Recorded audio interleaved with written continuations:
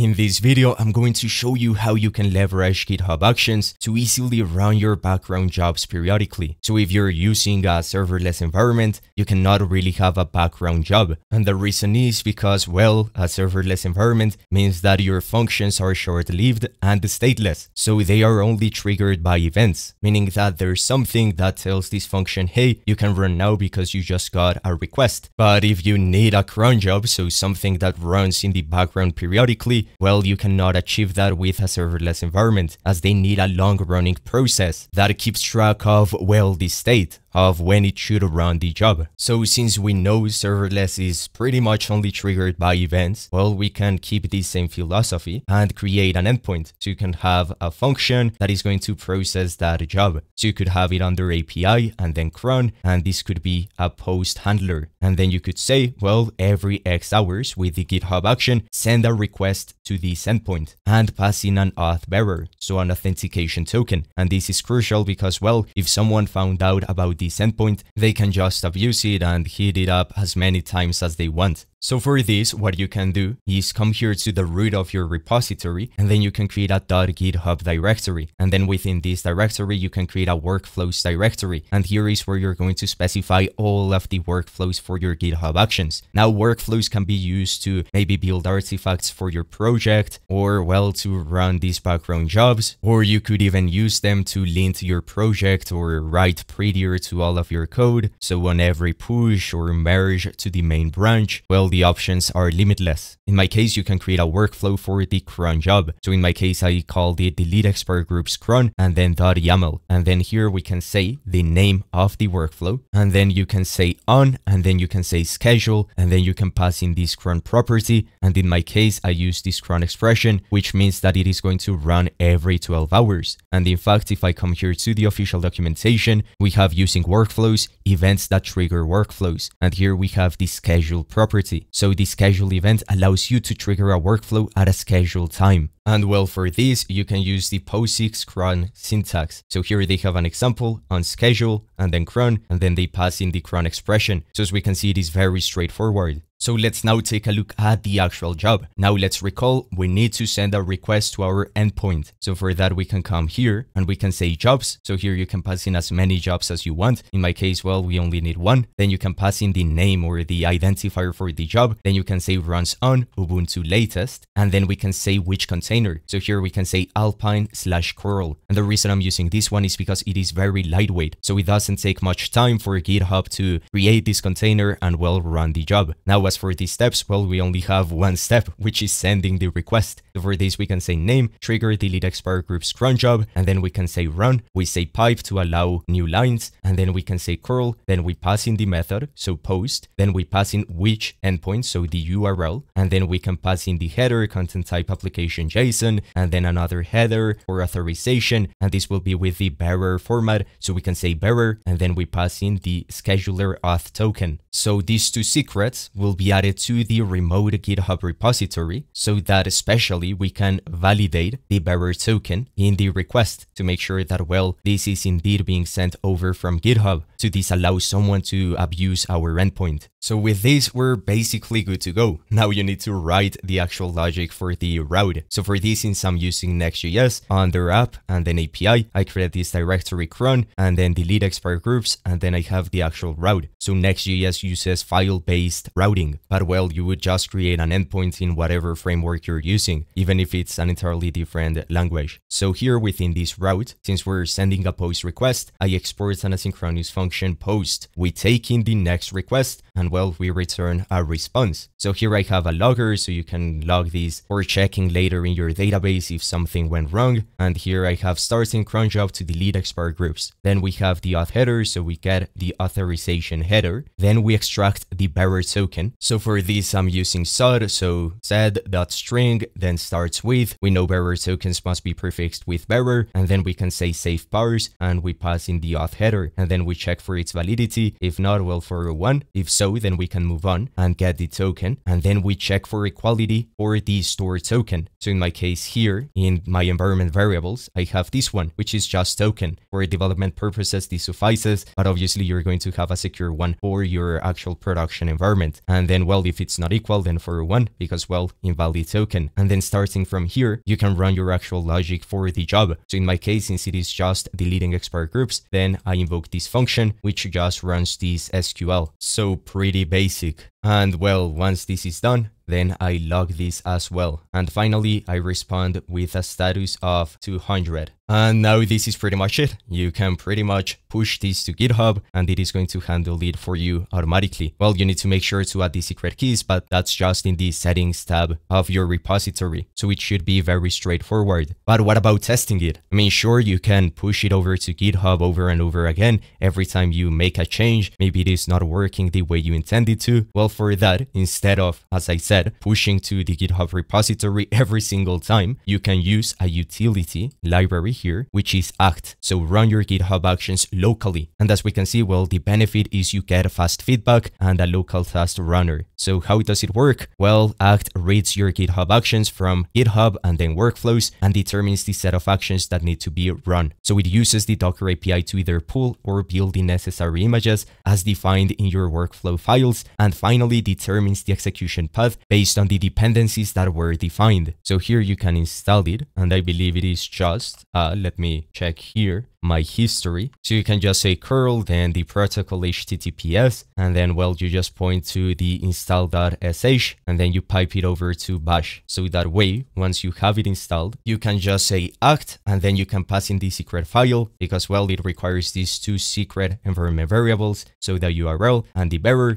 So you can say secret file.env, and here, when you run this, it is going to do everything locally, and make sure that your workflow doesn't throw an error, of course. Now, if you're testing this locally, you do not have a server somewhere, well, you need to use ngrok. Why? Because this is going to run in a container, and so, well, the network of the container differs from the host machine. So you can install ngrok, so you can search it up online. So ngrok, this one right here, that is going to expose your port to basically the internet. So once you have ngrok installed, all you need to do is say, let me show you. So here you say ngrok and then HTTP, and then you can pass in the port to where your server is listening. And as we can see here, it is now to the public. So you can access this right here. So it forwards your port. Now you can copy this, paste it in your environment variable, and once you have that, you must pass in the secret, and once you have these two, pretty much all you need to do is run this command. So we can say act secret file, then .env, and as we can see, it is going to start downloading the images and creating the container. And once it does, as we can see, it says job succeeded. And if I come here to my terminal, we get starting cron job to delete expired groups, and then we get the query from Kisely, and then deleted 0 expired groups. So as we can see, this is all you need to do. The only complicated part is your actual job logic, but setting it up is as easy as it could get. So this now wraps up the video. If you want to see more content like this, make sure to subscribe and like the video. I'll see you in the next one.